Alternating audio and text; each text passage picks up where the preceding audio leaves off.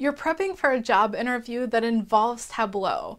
What can you expect to be asked during that interview? Most lists of interview questions about Tableau are really extensive, 100 questions or more, and they talk more about the functionality of Tableau than they do about the actual application and using it in a job. What you're going to find in a job interview, though, is people aren't typically going to grill you about what the differences from one version to another are. They're going to ask, do you really know how to use the tool and how you would use different functionality within the tool. So we're going to look at a few of the most common Tableau interview questions and answers in today's video. Instead of giving you 100 different questions that you might get in a Tableau interview, we're going to look at 8 realistic Tableau interview questions and answers to help you prepare for that next job interview. Hi, I'm Jen. I help people build analytics skills and careers with new videos on this channel every week. Check out the description of the video for all sorts of resources related to analytics.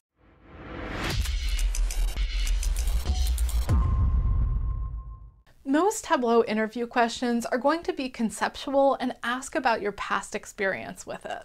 As I mentioned, you're generally not going to be quizzed on what changed from version 8 to version 9 of Tableau.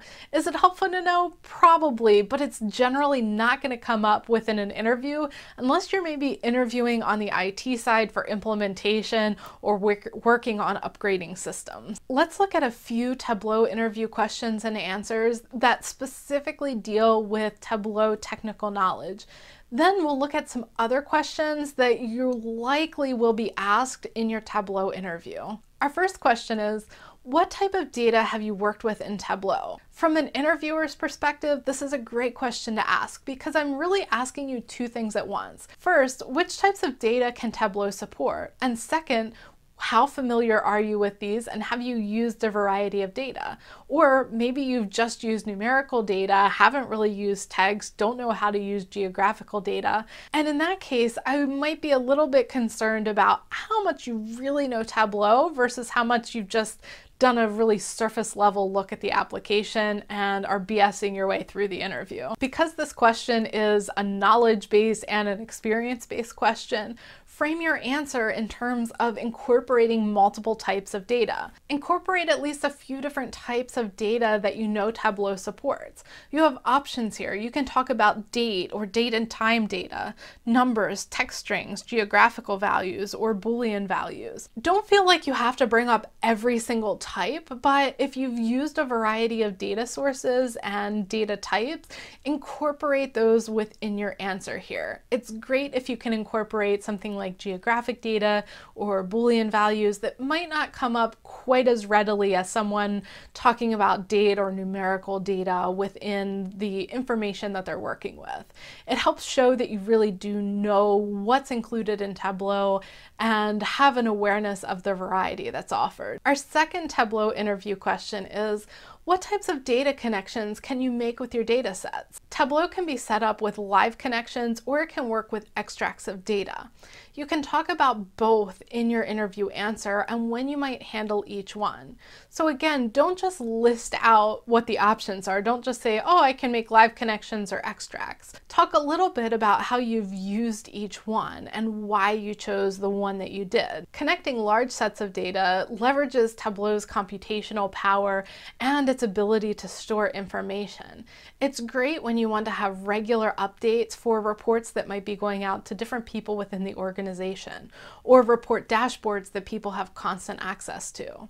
On the other hand, an extract is great when you just want a snapshot in time. The benefits of an extract are you can use the data even when you don't have a connection, and you can build up visualizations without being connected to the database. Our third question also looks a little bit at your functional knowledge. How would you display the first 5 records and the last 5 records within a single view? These are the types of questions that really speak to, are you familiar with actually using the application? What have you done with it? The answer to this question is you would need to create 2 sets, one showing the top 5 view and one showing the bottom 5 view, and then you would need to join them together to make one complete set. Here's another good one. When would you use joins versus blending in Tableau? Again, we get into really being familiar with how you use this in application.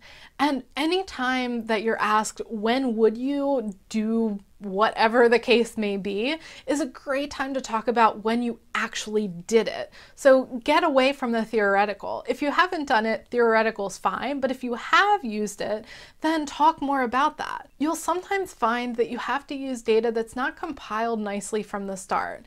This question really gets into some of the data preparation and connection information that goes on behind the scenes before you really get to the point of creating visualizations and dashboards or stories with the content that you're using. Here's what Tableau recommends in terms of joining versus blending. When you're considering blending versus joining data, think about where the data is coming from. Also look at the number of connections and the number of records you have. If your workbook uses data from more than one database, you need to either blend the data or add another connection to the existing source and create a cross-database join. If the workbook uses multiple tables from the same database, joining the tables can improve performance and filtering control. If data lives in a single source, it's usually better to join it. This tends to lead to better performance overall. Even with multiple data sources, it's usually better to use cross-database joins than blending, again for performance reasons. Have you used Tableau stories? This question is really 3-in-1. It is somewhat specific to Tableau because it's asking about a specific functionality. But beyond that, it's really asking you about how you incorporate these dashboards to tell a broader story about what's going on. It's also asking, do you know that stories are different than dashboards? And have you actually worked with them? So a good answer is to talk about how you've actually used stories and incorporated dashboards within them in the past. Don't just say, yes, I know what Tableau stories are. In general, when you're interviewing, yes or no questions rarely should just be yes or no questions. They should be yes or no and then some explanation. How much experience do you have with Tableau? Here, if you have a lot of experience, it's great to mention the number of months or years that you've been working with it. A better answer, though, is to talk about some of the projects you've done with it, ways that you've incorporated it, how often you work with it, or some of the more complex functionality that you use. Here, you really want to just demonstrate that you do have knowledge of the tool, that you can really take the information that you have and apply it within the tool to make it useful in a business. Now we're going to get into some more general interview questions. These are questions that don't test your specific knowledge of Tableau, but definitely test your knowledge of data visualization and best practices for communicating information. These are really likely questions to come up in your next Tableau interview. What types of data do you normally include when you create a dashboard? This question focuses not just on how do you create a dashboard within Tableau, but really about what do you find valuable. This question is more general to data visualization than it is to Tableau, but when someone's hiring you and they want you to work with Tableau, they're usually not hiring you just because you know the tool. They want to hire someone that can create meaning from the data, that understands why they're doing the analysis the way they are and why they're creating the visualizations that they are. Here's a great time to talk about the types of visualizations you like to use and the context for when you're including them. So if you've primarily worked with Tableau in a finance setting before, you might talk about using bar charts, column charts, box and whisker plots, waterfall charts, things that are more typical of financial reporting. You'll also likely include some amount of text on your dashboard as well to provide some explanation or context for what you're doing. Focus on that context as you're explaining your answer. What works in a financial setting is very different than what works in some other settings that may be more visual. If you're working for a company or applying for a job where you're going to be doing something that's very geographically based or analysis is very geographic, you probably wouldn't be doing the same visualizations using the same inputs and charts and graphs in Tableau as what you would use for a financial network. Our second general data visualization question is, how would you structure a dashboard in Tableau? Again, this isn't about specifically how do you create the dashboard in Tableau and the exact steps to do that. It's more about how do you create a good view of a dashboard. So a general rule of thumb that I like to use here is to create dashboards the way that we typically read. So in English, a lot of other languages, we read left to right, top to bottom. What this means in terms of dashboard creation is the most important information, the key things that I want people to take away are in the top left of the dashboard. This also includes most filters that would occur on the dashboard. So if you're giving people the option to make selections, a lot of times it's going to be best to put it in the upper left.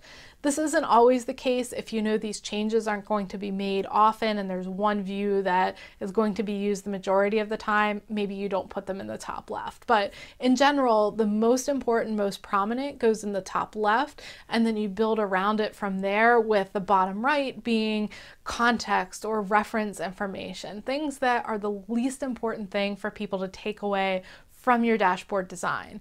This applies whether you're building a dashboard in Tableau, in Power BI, in Excel, or if you were hand drawing a dashboard.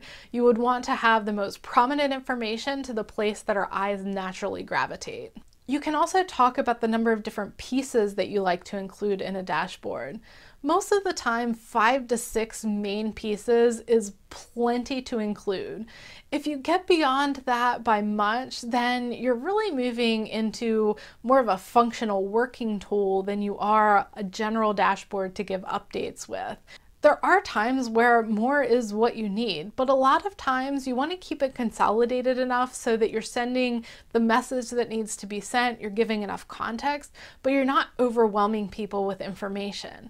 Part of your job in building the dashboard is to help analyze the data to make it ready for other people. So the more that you can curate that in a way that makes sense and really communicates what needs to be communicated, the more easily people are going to connect with the messages that they should when they actually take a look at the dashboard. Those are my top Tableau interview questions and answers. If you're prepping for an analytics interview and want more personalized help, check out the link in the description for one-on-one coaching with me. I help people prepare to ace their interviews and get great job offers all the time. I'll help you get ready for your next interview to market yourself in the best way possible. Thanks so much for watching. I'll see you next time.